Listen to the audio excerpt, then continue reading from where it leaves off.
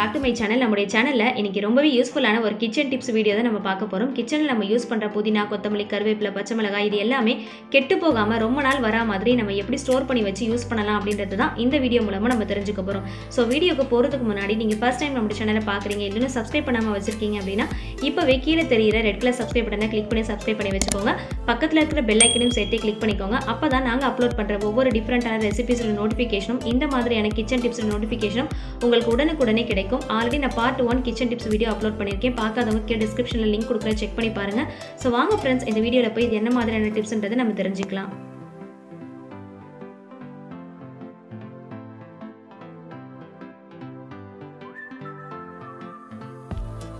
கொத்தமல்லி கட்டு பாத்தீங்கன்னா நம்ம வாங்கிட்டு வரப்போ நல்லா ஃப்ரெஷ்ஷா இருக்கும். நாள் ஆக ஆக அழுகி போய் பழுத்து போன மாதிரி ஆயிடும். அதுக்கு என்ன காரணம்னா நம்ம என்னதான் பார்த்து வாங்கிட்டு வந்தாலும் அதுக்கு நடுநடுல இந்த மாதிரி பழுத்து போன அழுகி போன இலைகள்லாம் இருக்கதா செய்யும். ஃபர்ஸ்ட் நம்ம அதை எல்லாத்தையுமே ரிமூவ் பண்ணிக்கணும். அதுக்கு முன்னாடி நம்ம ஃபர்ஸ்ட் என்ன பண்ணணும்னா அடியில இருக்கிற வேர் பகுதியை மட்டும் நம்ம கட் பண்ணி எடுத்துக்கலாம். அதுக்கப்புறமா நடுநடுல இருக்கிற இந்த மாதிரி அழுகி போன பழுத்து போன இலைகள் எல்லாத்தையுமே நம்ம ஃபர்ஸ்ட் ரிமூவ் பண்ணிடணும். நம்ம எல்லாத்தையும் ஒண்ணா சேர்த்து வச்சோம் அப்படின்னா இந்த அழுகி போன பழுத்து போன இலைகள்லாம் என்ன ஆகும்னா ரொம்ப அழுகுன மாதிரி அது கூடவே நல்லா இருக்கிறதே நம்ம சேர்த்து வைக்கிறப்போ நல்லா இருக்கிறதும் நாளாக ஆக கெட்டு போயிடும். ஸோ அதனால நம்ம என்னதான் பார்த்து வாங்கிட்டு வந்தாலும் நம்ம வாங்கிட்டு வந்த ஒரு 1 வீக் அந்த 1 வீக்குள்ள தான் புதினா கொத்தமல்லி எல்லாமே நல்லா இருக்கும். அப்புறம் கெட்டு போயிடும். ஸோ அந்த மாதிரி கெட்டு போகாமல் இருக்கணும் அப்படின்னா நடுநடுல இருக்கிற இந்த மாதிரி அழுகி போன பழுத்து போன இலைகள் எல்லாத்தையும் ஃபர்ஸ்ட் நம்ம ரிமூவ் பண்ணிடணும். ஃப்ரெஷ்ஷாக இருக்கிறத மட்டும் தான் நம்ம ஒன்றா சேர்த்து ஸ்டோர் பண்ணி வைக்கணும். இந்த மாதிரி ஃபர்ஸ்ட் வந்து நல்ல ஃப்ரெஷ்ஷான இலைகள் எல்லாத்தையுமே நான் தனியாக அடுக்கி எடுத்துட்டேன். இந்த மாதிரி ஒரு நீளமான பாக்ஸ் எடுத்துக்கோங்க. இதில் வச்சு தான் நம்ம ஸ்டோர் பண்ண போகிறோம். அகலமான பாக்ஸை விட இந்த மாதிரி நீளமான பாக்ஸ் இருந்துச்சுன்னா ரொம்பவே யூஸ்ஃபுல்லாக இருக்கும். இந்த மாதிரி எல்லார்கிட்டையுமே கண்டிப்பாக நியூஸ் பேப்பர் இருக்கும். அந்த நியூஸ் பேப்பரை வந்து நல்லா நீளமாக கட் பண்ணி எடுத்துக்கோங்க. அதுக்குள்ளே இந்த கொத்தமல்லி கட்டை வச்சு இந்த மாதிரி நல்லா இந்த மாதிரி சுருட்டிக்கோங்க. சுருட்டிட்டு இந்த மாதிரி இது அப்படியே நம்ம நேராக வச்சு தான் நம்ம ஸ்டோர் பண்ண போகிறோம் இந்த பாக்ஸில்.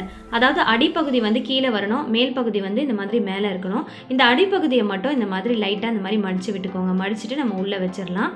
மேல் பகுதியை வந்து நீங்கள் ஃபுல்லாக வந்து மூடக்கூடாது, திறந்த போல தான் இருக்கணும். இதுக்கு மேலே இந்த மாதிரி மூடி போட்டு நல்லா டைட்டாக மூடிட்டு நீங்கள் ஃப்ரிட்ஜுக்குள்ளே வச்சு ஸ்டோர் பண்ணிட்டீங்க அப்படின்னா 15 to 20 days ஆனாலும் கெட்டு போகாமல் நல்லா ஃப்ரெஷ்ஷாக நம்ம எப்படி வைக்கிறோமோ அதே மாதிரி இருக்கும்.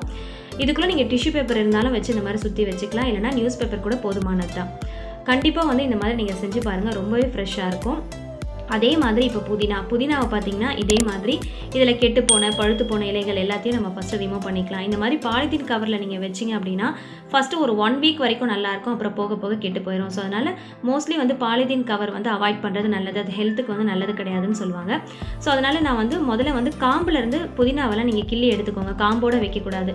கொத்தமல்லி வந்து அப்படியே நம்ம காம்போடு சேர்த்து தான் வைப்போம். ஆனால் புதினா வந்து அப்படி வைக்கக்கூடாது. தனித்தனியாக இந்த மாதிரி கிள்ளி எடுத்துக்கோங்க. கிள்ளி எடுத்துகிட்டு இதுக்கும் இதே மாதிரி நீளமாக ஒரு நியூஸ் பேப்பர் கட் பண்ணி எடுத்துக்கோங்க. கட் பண்ணிட்டு இந்த மாதிரி ஃப்ரெஷ்ஷாக நம்ம கிள்ளி எடுத்த அந்த புதினா இலைகள் எல்லாத்தையும் இந்த மாதிரி வச்சு நல்லா இந்த மாதிரி சுருட்டி நல்லா பேக்கெட் ஷேப்பில் இந்த மாதிரி பண்ணிக்கோங்க. பண்ணிவிட்டு இதையும் இந்த மாதிரி ஒரு நீளமான பாக்ஸில் தான் நம்ம வச்சு ஸ்டோர் பண்ண போகிறோம். அகலமான பாக்ஸை விட நீளமான பாக்ஸ் வந்து கண்டிப்பாக இந்த டிப்ஸுக்கு ரொம்பவே யூஸ்ஃபுல்லாக இருக்கும். கண்டிப்பாக நம்ம ஹார்லிக்ஸ், பூஸ்ட் இல்லை ஏதாவது ஒரு பொருட்கள் நம்ம வாங்கியிருப்போம். அந்த மாதிரி வாங்குறப்போ இந்த மாதிரி நீளமான பாக்ஸ் மோஸ்ட்லி கிடைக்கும். அந்த மாதிரி பாக்ஸ் எல்லாத்தையுமே நீங்கள் வாஷ் பண்ணி நல்லா க்ளீன் பண்ணி வச்சுக்கோங்க. இந்த மாதிரி ஸ்டோர் பண்ணுறதுக்கு ரொம்பவே யூஸ்ஃபுல்லாக இருக்கும்.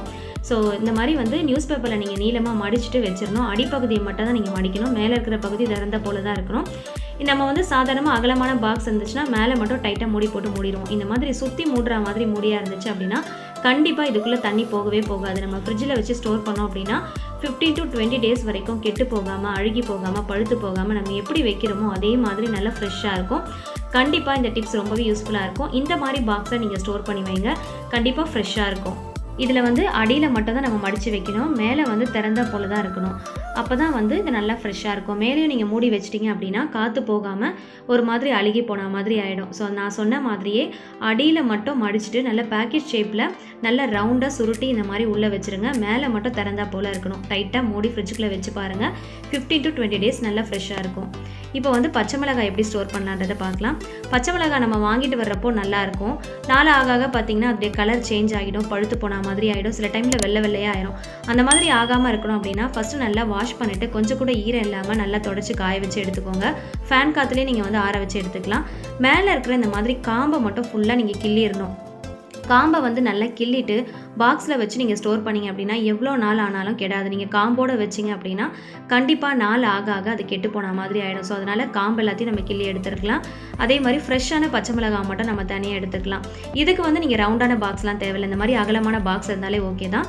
இதுக்கு அடியில் வந்து நல்ல திக்காக வந்து ஒரு டபுள் லேயரில் வந்து நீங்கள் நியூஸ் பேப்பரை மடித்து இந்த மாதிரி அடியில் ஃபுல்லாக இந்த மாதிரி வச்சுக்கோங்க. வச்சுட்டு அதுக்கு மேலே இந்த மாதிரி பச்சை மிளகாய் வந்து காம்பை மட்டும் கிள்ளிட்டு நல்லா ஃப்ரெஷ்ஷாக கழுவி காய வச்சதை இந்த மாதிரி வச்சு அடுக்கிட்டு இதுக்கு மேலேயும் ஒரு டபுள் லேயரில் நியூஸ் பேப்பரை மடித்து இந்த மாதிரி ஃபுல்லாக க்ளோஸ் பண்ணுற அளவுக்கு கொஞ்சம் கூட அந்த காற்று போகாத அளவுக்கு நல்லா டைட்டாக இந்த மாதிரி க்ளோஸ் பண்ணிவிட்டு மேலே வந்து மூடியை போட்டு நல்லா டைட்டாக க்ளோஸ் பண்ணிவிட்டு ஃப்ரிட்ஜில் வச்சிட்டிங்க அப்படின்னா இதுவும் 1 மந்த் ஆனாலும் கெட்டு போகாமல் நல்லா ஃப்ரெஷ்ஷாக அதே மாதிரி இருக்கும்.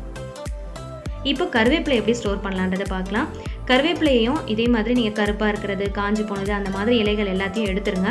இந்த மாதிரி நிறைய இருக்கும், அதெல்லாம் எடுத்துகிட்டு காம்புலேருந்து கிள்ளி எடுத்துருங்க. இந்த மாதிரி தனியாக இலைகளை மட்டும் கிள்ளி எடுத்துக்கோங்க. எடுத்துட்டு இதை வந்து நீங்கள் கழுவெல்லாம் தேவையில்ல, அப்படியே நீங்கள் வந்து யூஸ் பண்ணுறப்போ நீங்கள் கழுவிக்கலாம். இந்த மாதிரி ரவுண்டாக ஒரு பாக்ஸ் எடுத்துக்கோங்க.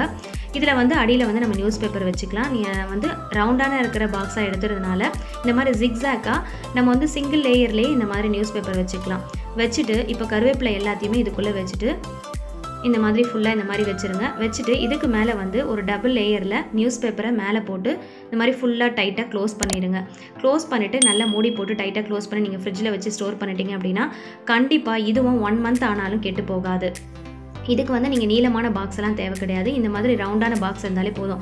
நம்ம ஸ்வீட்ஸ் இல்லை ஃபுட்டு ஏதாவது வாங்கியிருந்தால் அதுக்கு இந்த மாதிரி பாக்ஸ் கிடைக்கும் இல்லையா, அதில் வச்சு நீங்கள் ஸ்டோர் பண்ணலாம். கண்டிப்பாக நீங்கள் இந்த மாதிரி ட்ரை பண்ணி பாருங்கள். ரொம்ப ரொம்ப சூப்பராக இருக்கும். எவ்வளோ நாள் ஆனாலும் ஃப்ரெஷ்ஷாக இருக்கும். என்ன ஃப்ரெண்ட்ஸ், இந்த வீடியோ ஃபுல்லாக பார்த்தீங்களா? கண்டிப்பாக இந்த வீடியோ எல்லாருக்குமே ரொம்ப ரொம்ப யூஸ்ஃபுல்லாக இருக்கும். ஏன்னா இப்போ இருக்கிற லாக்டவுன் சுச்சுவேஷனுக்கு நமக்கு வந்து புதினா கொத்தமல்லி கிடைக்கவே மாட்டேங்குது. அப்படியே கிடைச்சாலும் ரேட் ரொம்பவே அதிகமாக இருக்குது. அப்படியே கிடைச்சாலும் ஃப்ரெஷ்ஷாக இருக்க மாட்டேங்குது. ஸோ இந்த மாதிரி டைமில் இந்த டிப்ஸ் ரொம்பவே எல்லாருக்குமே ரொம்ப ரொம்ப யூஸ்ஃபுல்லாக இருக்கும்னு நினைக்கிறேன். இந்த வீடியோ உங்களுக்கு கண்டிப்பாக பிடிச்சிருந்துச்சு, யூஸ்ஃபுல்லாக இருந்துச்சு அப்படின்னா மறக்காமல் லைக் பண்ணுங்கள். உங்களோட ஃபேமிலி அண்ட் ஃப்ரெண்ட்ஸ்க்கு ஷேர் பண்ணுங்கள். நீங்களும் இந்த டிப்ஸை ட்ரை பண்ணி பார்த்துட்டு எப்படி இருந்துச்சுன்றதை உங்களோட ஃபீட்பேக்கை கமெண்ட் செக்ஷனில் சொல்ல மறந்துடாதீங்க. இது மற்றவங்களுக்கு ரொம்பவே யூஸ்ஃபுல்லாக இருக்கும். இந்த மாதிரி இன்னும் புது புது டிப்ஸோட நிறைய ரெசிபீஸோட நம்ம மீண்டும் சந்திக்கலாம்.